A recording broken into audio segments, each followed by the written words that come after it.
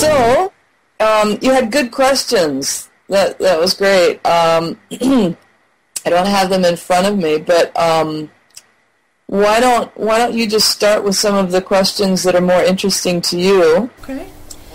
And I'll try to answer. I can sort of read them, and then we just can go through them, and then go on. Maybe if you have some more things to add or something, then you can just add. Okay. And yeah, I'm very excited about this interview.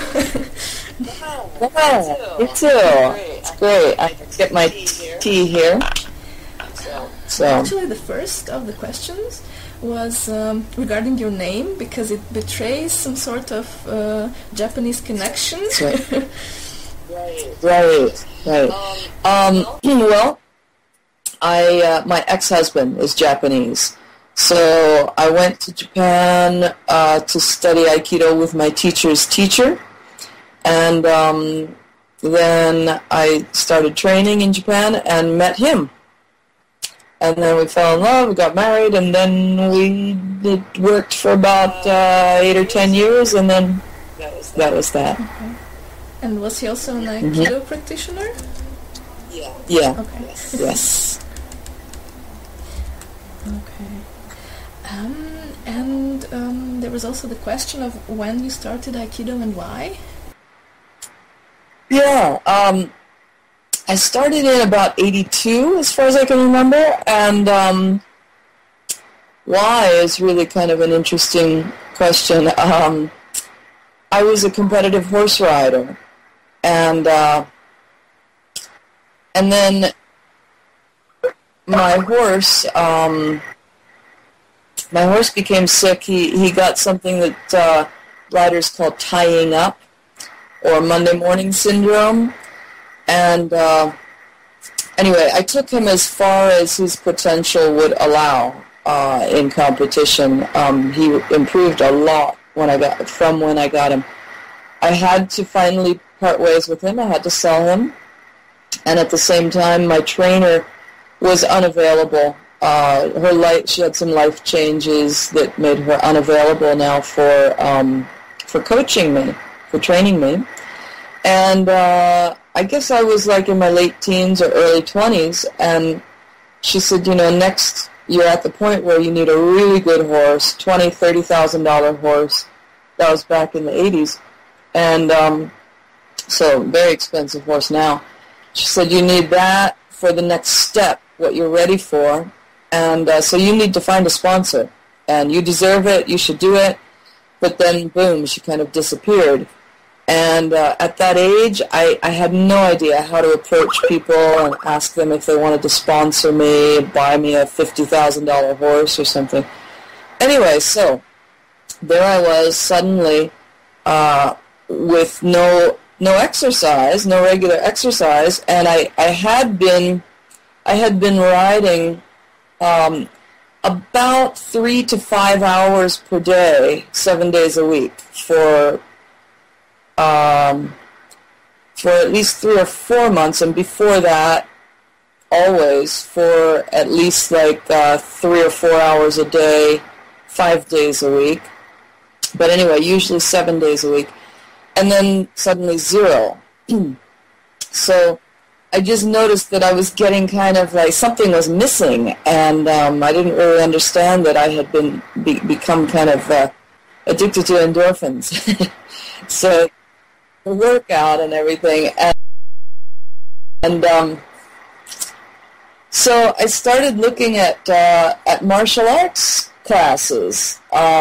I had always been interested in martial arts, and when I was a kid, I wasn't allowed to do it, and so I watched a kung fu class and I watched a judo class, and both of those teachers were they were kind of like an army drill sergeant. Like that, and I thought that was different from the image that I had of martial arts. And then I watched a Tai Chi class, and that was too slow for me at that time, And then I saw a flyer for Aikido, and it had an explanation, and I read it. It sounded really good. It sounded exactly what I wanted, and I went, I watched the class, and I was so surprised there was no kicks and no punches. You know, people weren't working on perfecting their kicks and their punches. And I thought, well, this is a really wimpy, weak martial art. And but I had a 1-month holiday starting the next day. And I thought, well, if I don't do something, I'm going to be really bored. So I'll do this crazy, weak martial art called Aikido for just 1 month. And then after that, I'm going to find a real martial art. That's what I thought. So that was stuck. Yeah, I got hooked. So maybe 30 years. That was maybe 30 years ago or something. Yeah, somewhere around there. Actually, in the U.S. when you started, and then you continued Yes. in Japan. Yes, Exactly. I was in the U.S. exactly. I was in the U.S. And then Bill Gleason Sensei, my teacher in the U.S. in Boston, he had trained for 10 years in Japan, and part of that time was with Takeda Sensei, and he invited Takeda Sensei for a visit in Boston, and the lighting is better that way, isn't it? He invited Takeda Sensei for a visit, and, we were very impressed with Bill Sensei, and then when Takeda Sensei came, of course, we were very impressed with him, and a few of us went to study with him. So, and my first plan was to go for 1 month, and then for different reasons, my work came to an end, and at the same time, I found out that the visa that I was getting was for 3 months. So I thought, well, okay, I'm finishing my job, and so I guess I can do 3 months in Japan. And then I got there, and it was 87, and it was during the bubble economy, they called it. It was the very good economy, And I got offered a job after maybe 2 weeks at Berlitz School of Languages, and they wanted me to commit to 1 year, and they would give me my work visa. So I thought, well, this teacher Takeda Sensei, you can't get what he's doing in just 3 months. It's going to take longer than that. And so I thought, I guess I can live here for a year.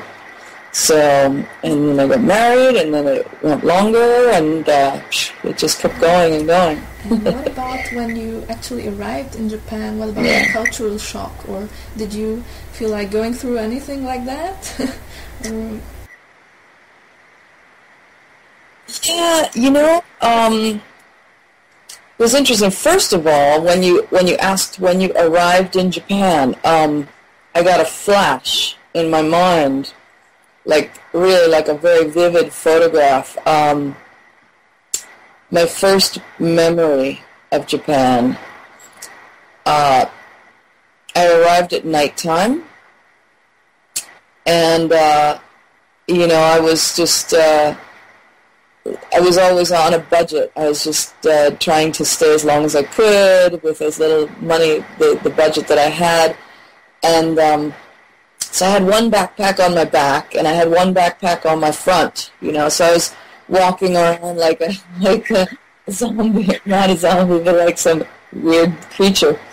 And at that time, the train did not go to Narita. To Narita Airport. The train stopped at JR Narita Station. Then you had to get on a bus and go to the airport and get off from the bus. So I got, the plane landed, I got out, and I found my way to the bus, and someone helped me buy the right ticket, and went out. Somebody helped me find, which bus stop or which bus to get on, and I climbed up on this bus with one backpack on my back and one backpack on my front, big backpacks, and I climbed up onto this bus, And when I came up over the railing and could see, there was just, the whole bus was filled with, everybody had black hair and black eyes, you know, and I looked so crazy. And so all at the same moment, first of all, they're all facing this way anyway, but also everybody on the bus kind of went like this, and the bus was full. And they all looked at me like, and then they kind of looked away, you know, and that was like that was my very first night in Japan, and I felt very much like I really stood out. And so that was a funny one. And you know, the other cultural things, you know, my Japanese got to the point where on the phone, at least for the first 5 or 10 minutes, a lot of times people thought that I was Japanese. But then, you know, face to face, there's no way around this, you know. So the cultural differences, I was very lucky in that in our Aikido group, there are some people who just didn't see me as Lia the American, Lia the woman, Lia, you know, whatever. I was just Lia. And that was really fantastic. You know, it still is. I go back to Japan about once every year or so, and those people are really special to me. But, you know, even myself, after living there for a couple of years, when I would see another Westerner, I would start to stare too, because it's just so unusual, and you just be like, wow, and then you say, oh, no, that's how I look too, you know. And so it's funny. Then you got back to the US after this time, and you started teaching in the US? Yeah. Yes. I went to Pennsylvania first. That's where I'm from. And that's the East Coast of the United States. I'm from the countryside in Pennsylvania, really. So, as I said, you know, I barely got to keep up with what was going on in the United States. Of course, I had newspapers. There were English language newspapers also, and I could understand some of the TV news. But it's so different now. First of all, there's more English on the signs and everything when you go to Japan. But also, there are things like Facebook and Skype, you know, so you can really keep in touch when you go somewhere, as long as there's internet, and there's internet in so many places now. And but at that time, there weren't. And like I said, you know, I would talk to my family maybe once a month or something because of the cost. So, coming back to the U.S. after being away for 9 years, I didn't really know what developments had taken place culturally, except for what I saw in the news. And I didn't know where I wanted to be in the U.S. I didn't know. What I knew was that I wanted to start a dojo. And I thought that to start a dojo, I would need a population of about 80 to 100,000 people, minimum. And I thought it would be good to be in a university town, because I think Aikido requires a little bit more progressive mentality than the other martial arts, just because a lot of times people still have the mentality that, well, if somebody's trying to hurt me, I would want to know how to hurt them back. And that's not what Aikido is about. So, population, university, and also I wanted to find a place that had Aikido, either no Aikido or Aikido of a different style from mine. And so, like I said, first I was in Pennsylvania, where there was not that population in my hometown. But I was thinking about these things and researching and traveling around a little bit. And in the meantime, again, I can't really sit still for too long, so I started a dojo there anyway, even though it was a low population. And then I when I was doing my research, this town called Santa Barbara, California, kept coming up. And I had stayed here in Santa Barbara about 7 or 8 years earlier and loved it, just one night. And I loved it. And I thought, wow, it looks like this might be possible to be in such a beautiful place and have all these criteria met as well. And so after 3 years in Pennsylvania, I came to Santa Barbara for a 1-week scouting mission.